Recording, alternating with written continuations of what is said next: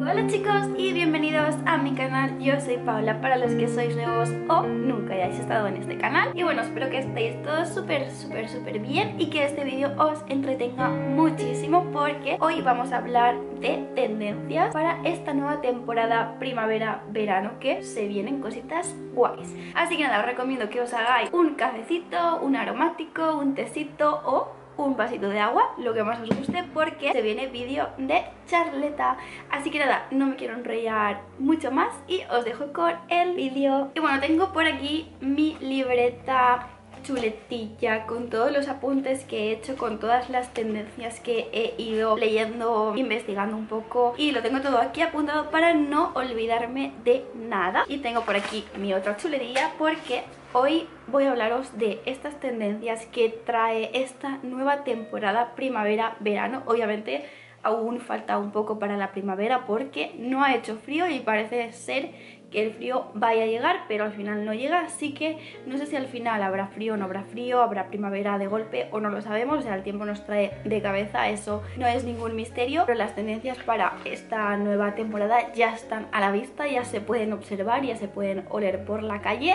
Así que nada, en este vídeo os cuento con detalle todo lo que podemos encontrar esta nueva temporada para que vayáis preparadas a tope con todo, con la moda y con todos los complementos que podemos encontrar. Y bueno, vamos a ver los complementos de la temporada, lo que se va a llevar, los accesorios, vamos a ver también el tipo de ropa que se va a llevar, el tipo de prendas, los colores, que a mí esto me encanta porque yo soy muy flower power, me encantan todos los colores, me encanta ser un poco arcoiris, me encanta vestir de rosa. No sé, aún llevo pocos vídeos en el canal, no me conocéis mucho, pero me encanta el rosa y me encanta vestir de rosa y es una pasión que tengo por el rosa. Pero voy a empezar con un accesorio, un complemento que no es una prenda de vestir en sí, es un complemento porque yo lo utilizo como complemento, que podemos encontrar, y son las blazers con hombreras súper anchas, o sea, las blazers XXL, y se llevaron como hace 2 años, las veíamos también por la calle, que vestir anchitas estaba muy de moda. Y sí, depende de mujeres o depende de personas, puede gustar más ir anchita o puede gustar menos ir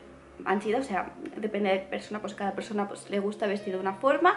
Pero se van a llevar también las blazers XXL, marcando hombros y haciendo una figura así como una especie de la parte de los hombros y luego más finita por la parte de las caderas y por la parte de todo. Y es un poco una silueta de quarterback, es un poco de jugador americano, una silueta un poco de los 80, de los años 80, que ya se llevaban entonces. Y obviamente las modas siempre vuelven, y consejito que os doy: nunca tiréis ropa que tenéis en el armario y que esté nueva, porque no sabéis cuándo la vais a volver a utilizar. En general son americanas, son blazers que tengan hombreras anchas, que podemos combinar perfectamente con unos jeans, con unos vaqueros, con un pantalón corto, con unas mallas. Creo que la americana o la blazer da muchísimo juego y lo podemos combinar con muchísimas prendas y hace el look perfecto para ir arreglada y a la vez informal. Pasamos a otra de las tendencias que yo no, ni de coña voy a ir con esa tendencia, y son los pantalones piratas. O sea, piratas, ¿en qué año, en qué época se van a volver a llevar estos pantalones?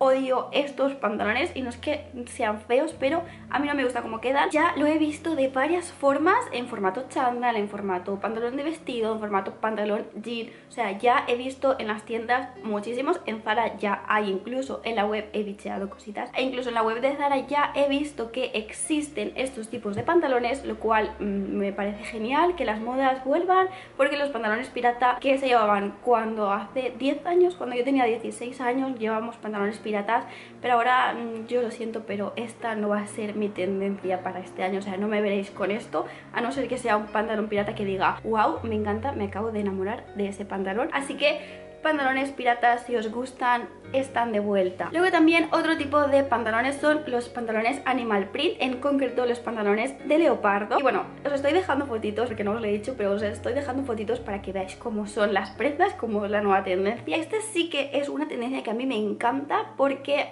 adoro también los estampados animal print, adoro los estampados de leopardo y adoro llevar también mucho estampado con las prendas cuando voy así más informal, porque cuando voy así mejor vestidas, cuando voy así de colores pastel, de colores neutros, de colores vaqueros, voy así, pero cuando voy así como me da la gana, como un poco locada, voy bastante de animal print, de estampados, sudaderas con capucha que también se van a llevar este año, una sudadera de capucha con una chaqueta por encima y que la capucha de la sudadera sobresalga.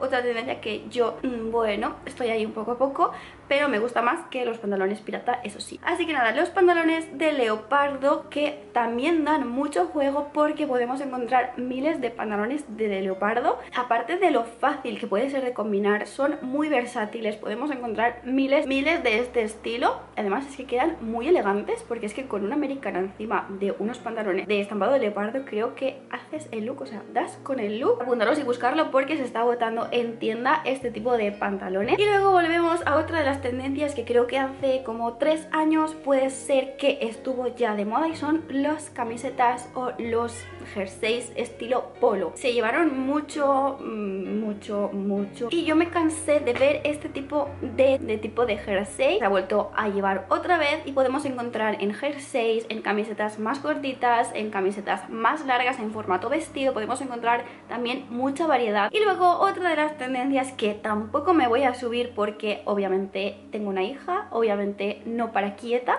obviamente son los pantalones y las minifaldas, o sea, los pantalones súper cortos y las minifaldas. A mí me encanta, me gusta muchísimo llevar una falda con un pantalón debajo, porque siempre cuando voy con vestido, cuando voy con minifaldas, me pongo alguna especie de pantalón o de calzoncillo para que no se me vea nada. No voy a ir con una minifalda para que se me vea todo, o sea, me parecen muy bonitas, pero para mí no es mi estilo. Hay mucha variedad, hay mucha clase, pero como os digo, no es mi estilo. No, porque si se me vería algo que no quiero que se me vea, y no. Y bueno, son los denominados hot pants. Se van a volver a llevar todo lo que sea corto, aunque ya hemos visto también otras veces, en el año pasado ya hemos visto que se llevaban las típicas braguitas de punto o de macramé, que solamente llevabas la braguita o llevabas alguna transparencia por encima. Se van a continuar llevando, pero ahora pasan a la fase de pantalones y minifaldas, lo cual me parece muy guay y a quien le guste perfecto, pero a mí no voy a poder llevarlo porque va a ser imposible. Pasamos ahora a los accesorios. Los accesorios, como se ha venido llevando en otras temporadas, en la última temporada del 2023 se ha llevado muchísimo los accesorios en formato lazo, o más los coleteros, típicos ganchitos que te lo pones y hacen ahí un lacito súper enorme. Pues se vuelven a llevar, se van a seguir llevando, y es porque creo que le quedan genial, o sea, arreglan a un look, un recogido con un lacito o una cola con un lazo. Creo que arreglan muchísimo, dan otro aspecto diferente a si llevaras el pelo suelto y sin ningún accesorio, porque creo que, no sé, no es un plus. A mí me encanta este accesorio. Esto me lo ha hecho mi madre porque mi madre es una artista, así que me ha hecho este lacito que está atado a un coletero para yo llevarlo así, y me gusta mucho porque aparte de ser muy cómodo porque no llevo el pelo a la cara, además es que me encanta, o sea, llevo ahí un complemento que no me molesta y que lo puedo llevar todo el día. Así que podemos encontrar miles de los más baratos, o sea, creo que en Shein incluso hay hasta de 1 euro. Otro de los accesorios que va a continuar esta temporada son los calcetines, pero pasamos del color blanco, de los típicos calcetines con un mocasín, a los calcetines de color, en concreto de color rojo, que también va a ser el color de esta temporada, aunque hay otro color que está ahí subiendo peldaños para convertirse en el top de esta temporada. Pero los calcetines en bermudas, calcetines en looks arreglados, calcetines en faldas, calcetines en cualquier look que se vea, van a volverse a llevar y van a ser tendencia este año, sobre todo calcetines rojitos. Apuntarlo porque el color rojo va a continuar. Y terminamos con los colores de esta temporada, y es que el color rojo, como os estaba comentando, es el color que se ha llevado durante la temporada anterior. Durante esta temporada va a continuar llevándose porque el color rojo es tan bonito, es tan arreglado, es tan sensual, es tan color rojo que se va a seguir llevando. Un look de color rojo es un look formal, un look que puedes ir arreglada y que alegra a todos la cara. O sea, creo que el color rojo es el mejor color para todo. Yo, veis, siempre llevo las uñas de color rojo o de colores así rositas, rojitos.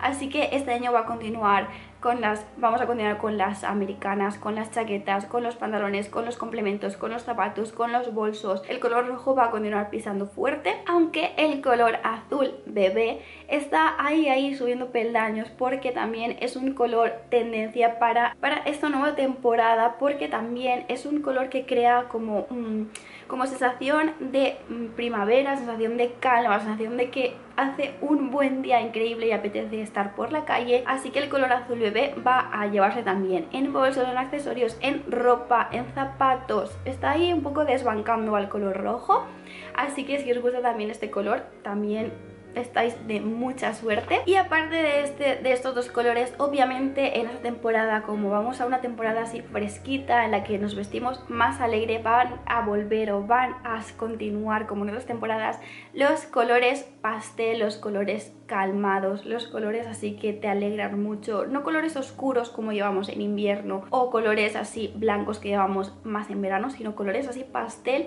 que llevamos en entretiempo, el color rosa, el color lila. O sea, a mí el color lila preciosísimo, se van a continuar llevando, así que si os gusta vestir de estos colores estáis de suerte y estáis de moda, porque van a continuar llevándose. Y bueno, deciros que obviamente estas son las tendencias que llegan ahora. Obviamente después estarán las micro tendencias que se van a incorporar a estas tendencias principales en moda que todos conocemos o que todos estamos viendo o que todos vamos un poco adquiriendo conceptos, pero yo creo que estas son las tendencias que vienen esta nueva temporada. Hasta el momento, obviamente, seguir actualizando y haciendo vídeos de tendencia para que estéis a la última, sobre todas las tendencias, estéis enteradas como yo, porque es que soy tan cotilla que me encanta estar todo el día viendo qué se va a llevar esta nueva temporada, qué es lo que se va a estilar, qué tipo de pantalones, porque los pantalones pitillos que los dejamos atrás hace años no sabemos si van a volver a venir, pero con un look puede ser que queden guay, así que no sé, estaros atentos porque próximamente tendremos novedades con estas tendencias. Pero bueno, estas son las tendencias que hasta el momento tenemos, que espero que os guste. Dejadme en comentarios si os gustan las nuevas tendencias, si no os gustan, si no sois de pantalones piratas, si os encantan las blazers rojas, si os morís con el color azul bebé, si os encantan en definitiva las tendencias nuevas. Y si conocéis alguna tendencia que me he dejado y que no he nombrado en este vídeo, por favor dejadmela aquí porque me muero por conocerla. Así que nada, que espero que este vídeo os haya entretenido muchísimo y nos vemos la semana que viene con un nuevo vídeo. ¡Adiós!